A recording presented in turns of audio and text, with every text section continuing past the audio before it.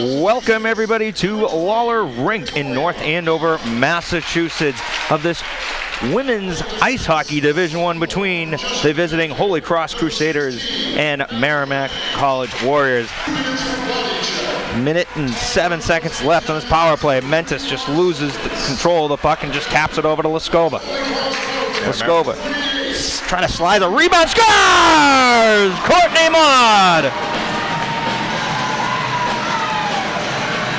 Now tries to get back up for DeCare, but good pinch that time by Langfels. Taking his MacArthur, tipped and scores! I believe the last person to touch it with Carly Major.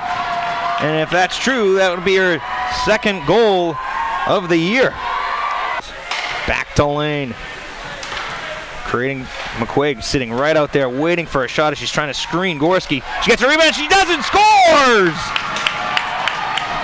Katie McQuaig nets her second of the year as she was just waiting all day right in front of Gorski and creating a screen, and just like that, Shane, Holy Cross up 2-1.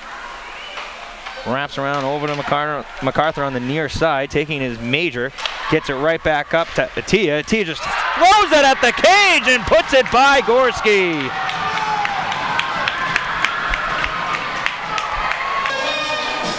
Already one goal, of course, for the Crusaders. Just a total of 6 shots. Shot score right off the point. It's going to be captain of the Crusaders, Antonia Matza, who gets her first goal of the season. And I don't think Shane Demare even saw it. And Gillis will pin it to the boards. 10 seconds remaining on this 5-on-3 for the Warriors. That puck just bumped off the top of the goal. DeCare, cross ice and Mentis, shot, scores! Michaela Grant Mentis nets her 12th of the season, and the Warriors have cut the lead in half as they now trail 2 goals. Regaining control is McLean. She'll slide it up for Cook. Cook trying to find an open alley over to Bukolska. Now back up to Cook. She does find an alley shot. Scores! Chloe Cook, the senior from Summerlin, British Columbia, nets her second of the season and 5th point of the year. The captain of the Warriors leading by example and getting the 3rd power play goal for Merrimack.